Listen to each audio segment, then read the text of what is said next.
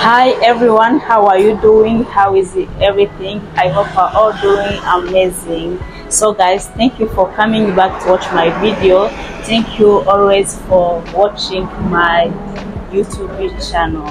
In case you're new here, don't forget to subscribe, click on the bell, get notified for any video which will be uploaded. So today's video, I'm not alone as usual. I'm with hello, how are you? I'm Mr. Musab. Nice to meet you. Welcome.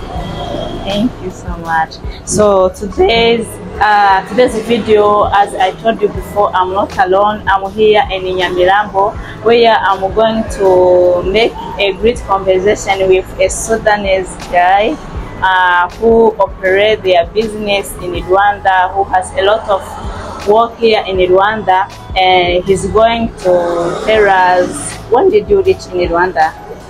I reached in Rwanda in 2019. 2019? Yeah. In March? Yeah, okay. 2019. Yes.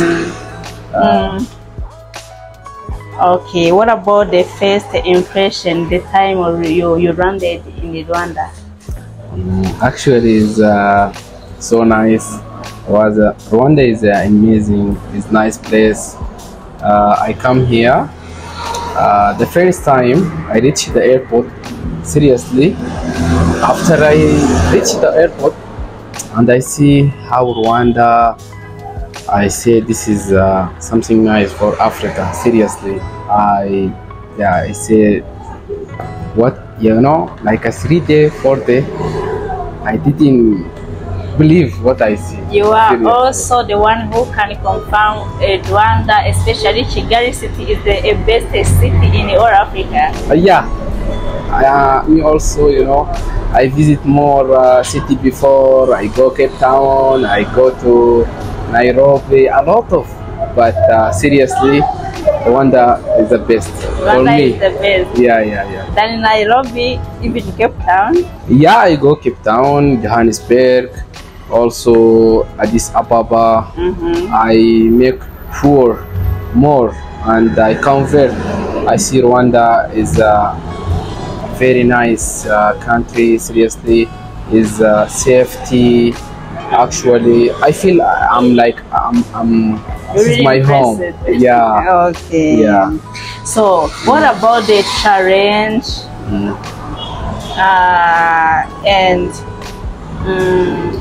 so did you get any challenge about the culture and the living together with the Rwandan people? No. Actually, now I live in apartment. Me, I'm Sudanese with other Rwandan, and also I have Kenyan. You live together. I didn't see any different. I live like, you know, yeah, there is no any problem with Rwandan people. No, it's very friendly. Seriously. We are very friendly. We are the most welcoming people. We are the most welcoming country in the whole world. Yeah. Did you know that? Yeah. Actually, sometimes you hear something not like you see. After I come here and I see, I believe what people will say. It's very nice people, and also there is a lot of thing nice, like, you know, the culture here in Rwanda. The people every time grow up, you know. Actually I see the young people of Rwanda is, you know, how to be international people. So living in Rwanda compared to the Khartoum. Yeah. Okay, you are from from Khartoum. Yes. Yeah. Is it easy? So what about the cost of living in Rwanda compared to the Sudan? So but let's start the point on the renting or accommodation compared to here in Rwanda to Khartoum. Yeah, Khartoum and Rwanda actually is different. Yeah, it's different. Okay, it's different because Khartoum and Rwanda is different located, different position. But what I see here in Rwanda, Rwanda and Khartoum. Khartoum is capital country, very big country. It's very big country, yeah. But Rwanda, I didn't talk about, you know. There is some people you can say this. Rwanda is a small country. Me, I don't believe small country or big country. I believe the good life. The good life. Yeah, the good life. Seriously, there is a sometime you can find the country is so big, but the people is not live very well. It is surviving. Yeah, actually, and more in Africa like that. And there is a, you know, this time you must the government of Rwanda, you know how what he has, you know how to manage it very well. This is what I like about Rwanda. So I was wondering which the way the, so for example here in Rwanda, yeah, how do we get like a life insurance? Is it very affordable for everyone? Is it very easy to access? Yeah. And I wish to know what about the cost of I'm about to say cost of life. I think there's no cost of life. Yeah. So what about the life insurance in the Khartoum? Life insurance in Khartoum also is not bad, but I told you the country. So here in Rwanda, in general, can pay 3,100 francs, and you can access any medication for the whole year. Yeah, actually, this is a good point here in Rwanda. Yeah, and you know, I have some of my friends Sudanese doctor. He work here some in King Faisal Hospital, and there is other hospital. I asked him. He say here the government will support people more than Sudan. Than Sudan. Yeah. Oh. Yeah, actually. We are glad. Yeah. So my another question is about your business. What kind of business do you learn in here in Rwanda? Actually, me, I come from Sudan. I start in 2014. 2014. After university direct. I'm jewelry man. All my life I learned to be jewelry. I sell gold, I sell silver, and diamond, something like that. Okay, yeah, this is what I learned after university. I'm businessman. Okay, and also 2014, 2015 until 2018, and I reach here. I continues in the same way. Okay, even in Khartoum, you learn such kind of business, selling, making like jewelries. Yes. Okay. Yeah, this is like, you know, I'm in this business like 12 years. Yeah, 12 years. Yeah, 12 years. Yes, I'm in this business. Yeah.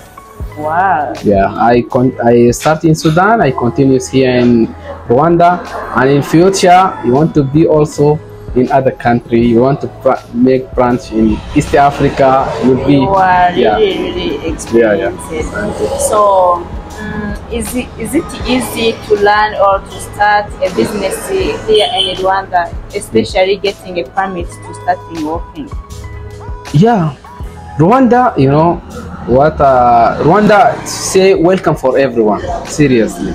Yeah, in Rwanda the market is not easy, but also Rwandese and government of Rwanda, RDB, you know, everyone he come from outside, you tell him welcome. Welcome to Rwanda, and you give you the paper, the everything very faster. You know, like a 24-hour, you get your paper. Yes. Wow. And also, what I like, seriously, I'm here. I'm like more than 5 years now. There is no any time someone he come in my shop and he asking me any corruption. never. This is what I see here in Rwanda. Yeah, I respect this thing. It's not like other country. Yeah, I respect this one, you know, and he give me push. I stay here a long time.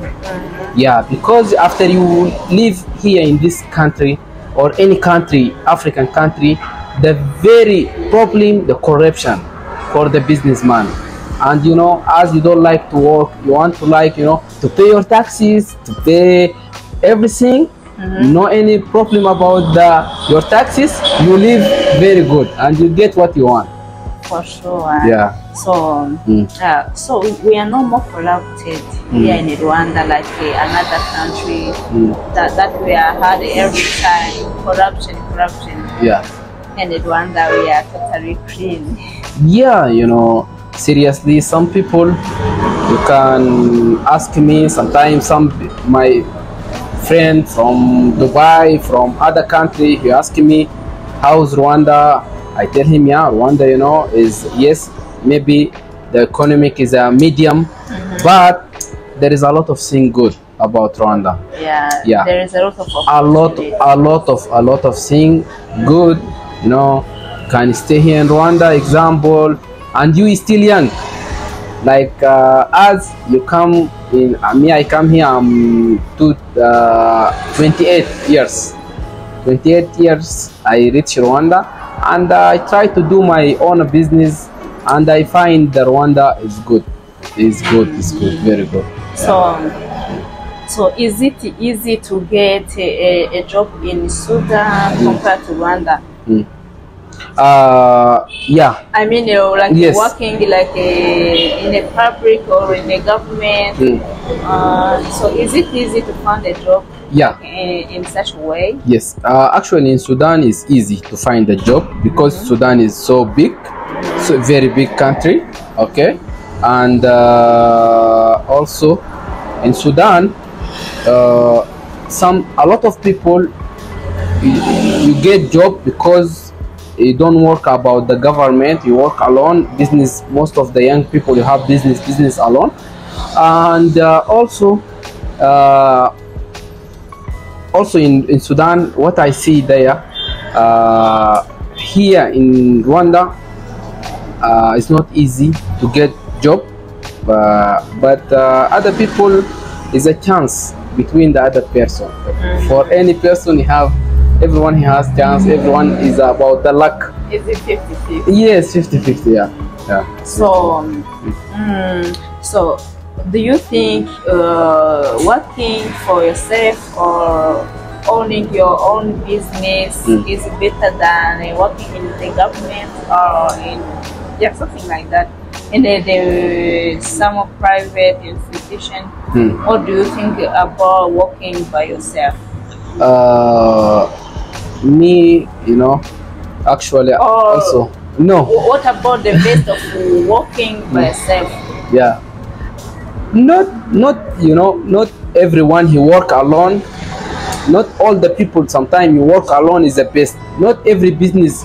Example, there is some people you work with good company in government, nice position. Also, you get good life. And also is it bent by the person what he choose. Okay, example for me, after I finished the university, I say I want to make my own business. Now it's 12 years, and you know, 12 years is not a little.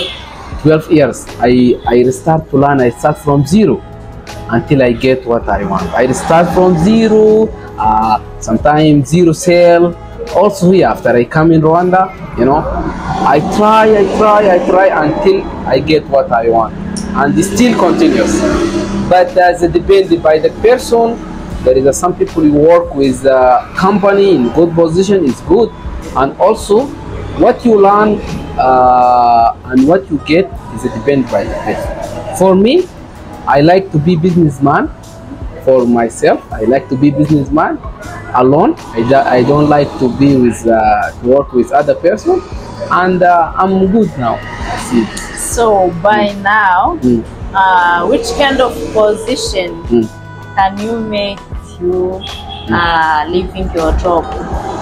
Like a yeah, I get. For me, example, I can say from here, example, I can, wallahi, I don't get any position. I can leave my job, because I like, this is my dream. My company is like my dream. I can't leave my dream. Yeah. Yes, I can't leave. No, I get myself here. Yeah. Even being like a prime minister, you can't leave your job. No, me, I like to be businessman only. I don't like to be in other position. Yeah. All right. So, where is your business is really located? I mean, physical location. Yeah. Actually, you have 3 branches here in Kigali. The head office in Nimrambo, Mirongini, and there is other location in Chic Building, 1 floor near Axis Bank, and also there is in KBC there, also the SAT, and you have also other business like salon beauty for men. Yes. You really also run a. Yeah, you have a line for beauty, especially location salon for men in Narutarama near Woodland. Near Woodland.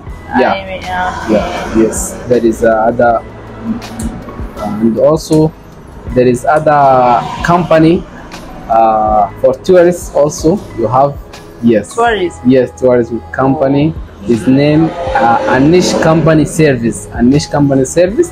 Also, this is for us. The office in Narutarama near Woodland. Also, the office is there.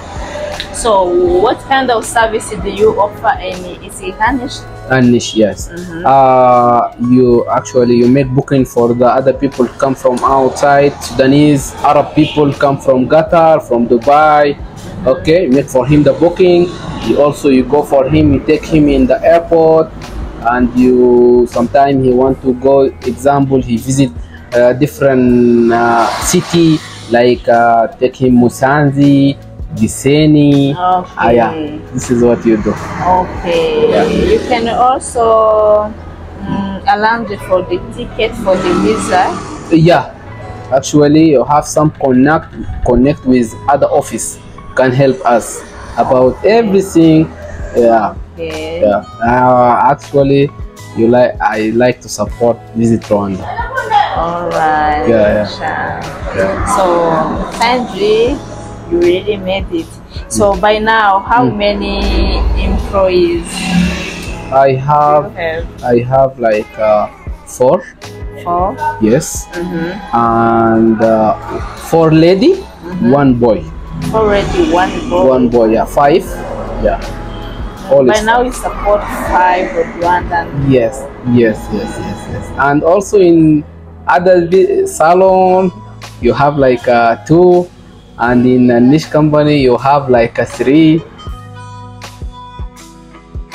What kind of a piece of advice should you offer to the youth generation or to the younger generation, especially for the Rwandans or Rwandan, even for the Sudanese?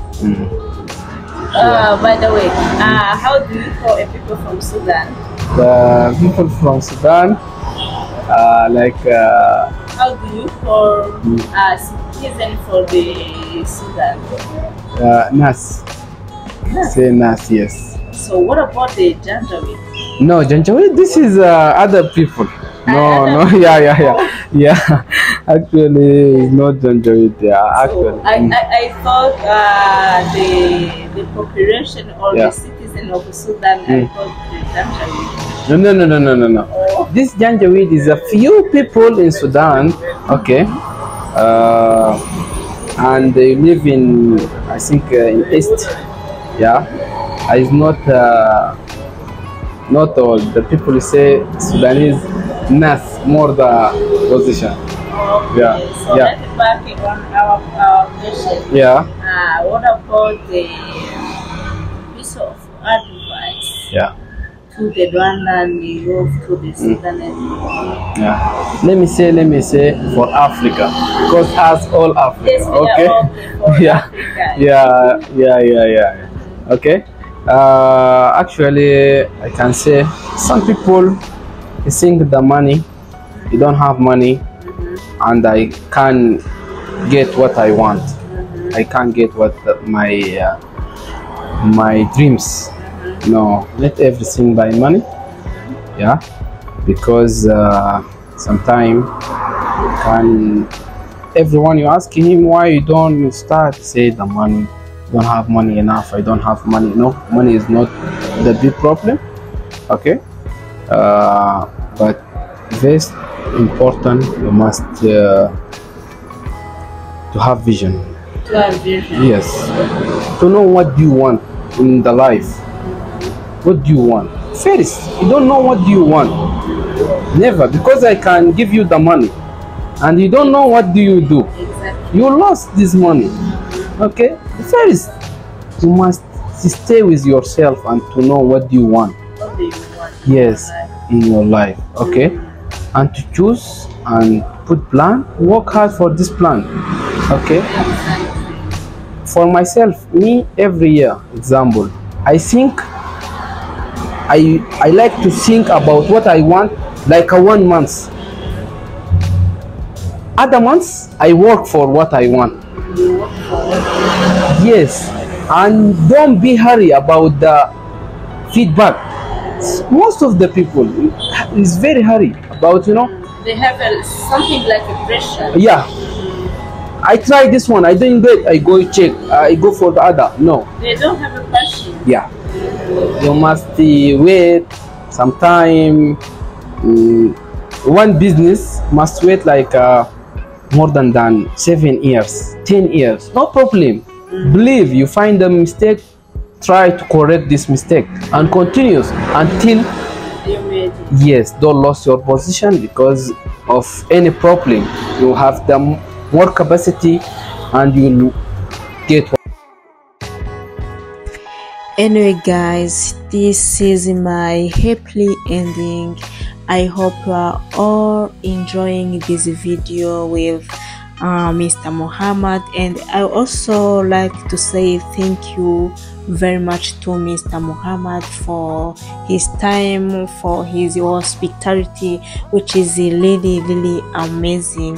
So guys, let me know in the comment which country are you watching from, and what do you think about our conversation. What do you think about every single word, and what do you think about every single piece of advice that we got from Mr. Muhammad?